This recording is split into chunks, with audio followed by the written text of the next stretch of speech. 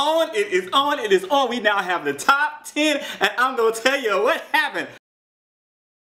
Hey fam, what's up? This is Robert Anton, robertantonnyc, coming to you with your no frills American Idol commentary from a singer. And they had the top 10 revealed tonight. They moved to Los Angeles. Well, let me start reading.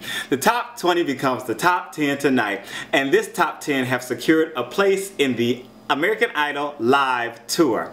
And they were on the LA stage tonight, getting used to it so they can get that thing going next week. 39 million views were cast yesterday, last night, and we got 2 different montages before the first started the results.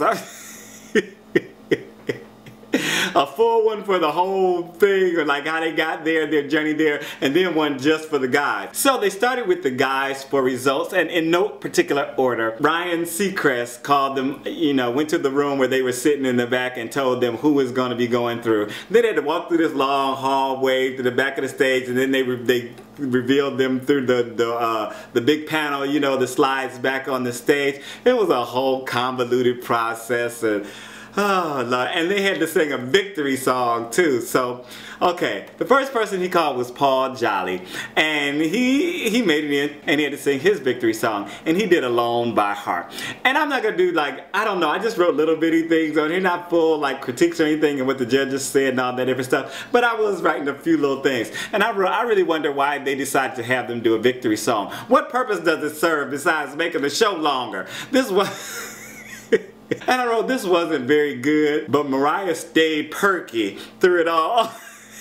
And if you watched, you know what I mean. Burnell Taylor was the next one that was called on, and he did Ready for Love by Arie. And he sang the heck out of this. I mean, this boy can sing. I really liked it. Mariah had tears in her eyes, and 3 of the judges stood for him. But Mariah couldn't seem to get up, so I don't know what was going on with that. Curtis Finch Jr. then got called in. Yay, Curtis! And I'm so glad that he has more voters than he does have haters at the moment. He did So High by John Legend, and he laid back and enjoyed himself on this performance. He didn't overwork it or anything like that. And I wrote, I wonder if his naysayers like this performance better than usual, because everybody said, oh, he oversings, he overdoes it, blah blah blah blah, and he didn't really overdo this one. You know, he just laid back and kind of did his thing. So there was something funny. Ryan was sitting in the back room with the guys, and he was about to do another reveal, and I wrote laugh out loud because Ryan said, who is it going to be? And Charlie Askew said, well, you tell us. I was cracking up. I was like, oh no, that was funny. I don't know if they practiced that or not, but that was very funny, Charlie. Charlie, it was so funny, Charlie. Ow, Charlie bit me. If you're enjoying the commentary so far, please make sure to thumb it up, and let me know that you're enjoying it. And also let others on YouTube know that you are enjoying it. And maybe they'll want to come over and join the conversation, and we have more people to talk with and more fun to be had by all. Thank you very much. I really appreciate it. Next up, we had Devin Velez, The Power of, oh, he got called in next. He did The Power of One by Israel Houghton. Is it Houghton or Houghton? Y'all tell me. Keith stood for Devin as soon as he walked through the doors. He stood up. He was the only judge to stand. And I like that he took it a little up-tempo, a very cool vibe, you know. Ryan called his mom up on stage to hug him. It was all very cute. He was flirting with her afterwards. I like that eyeshadow. Oh, you're so cute. Oh. Yeah, that was a cute little thing.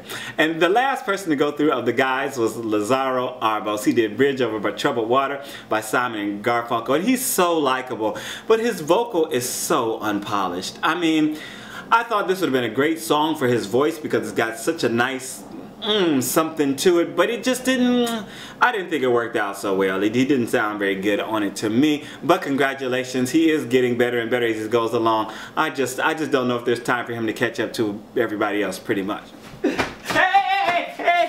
Y'all thought I left, didn't you? I ain't going nowhere. I'm still here. I just like that so much I had to do it again. So nice, you got to do it twice. So then we had the girls' results, and the first girl called was Janelle Arthur. She did Home by Dierks Bentley, and she seemed so sweet and genuine. And she teared up while she was singing one little set of lyrics that pretty much describes her journey right now. And 3 judges stood for her, not Mariah. Mariah still couldn't get out of her chair. Then Candice Glover went through, and she did I'm Going Down by Mary J. Blige. All the the judges stood when she walked through the doors. She sang the heck out of this song, got another standing ovation from the judges after she sang the song. You better go, girl. Congratulations. Next, they called up Angie Miller. She did I Was Here by Beyonce. I thought it was fine, but there was a bunch of people on Twitter was like, don't you ever in your life. And I was just laughing. Don't you ever in your life.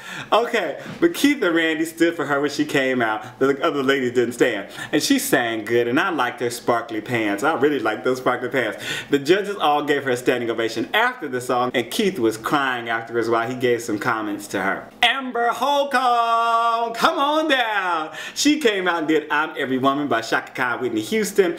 And Nikki's the only judge who didn't stand for her when she came out.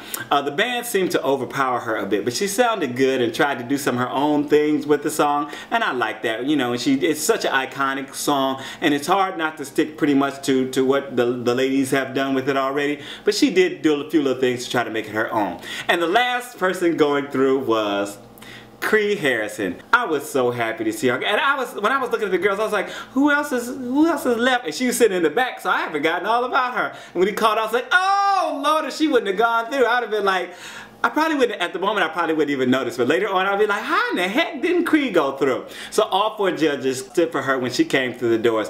I don't know the name of the song. I'm going to find the name of the song hopefully before I do this, but if not, somebody give me the name of the song and who did it down in the comments and whatnot. So next week, they're going to have a sing-off for an extra guy and an extra girl to go on the Idol tour. So that means they're going to be adding 2 to make it the top 12, and I'm not sure what that means, but I guess we'll find out next week. Sing off. How many people are gonna sing? I don't know. We will find out next week. This is Robert Anton. Thanks so much for joining me. I am out. Peace. And don't forget, there are more videos linked down there, so you can click down here somewhere, and you can find more videos from me, Robert Anton. All right, thank you.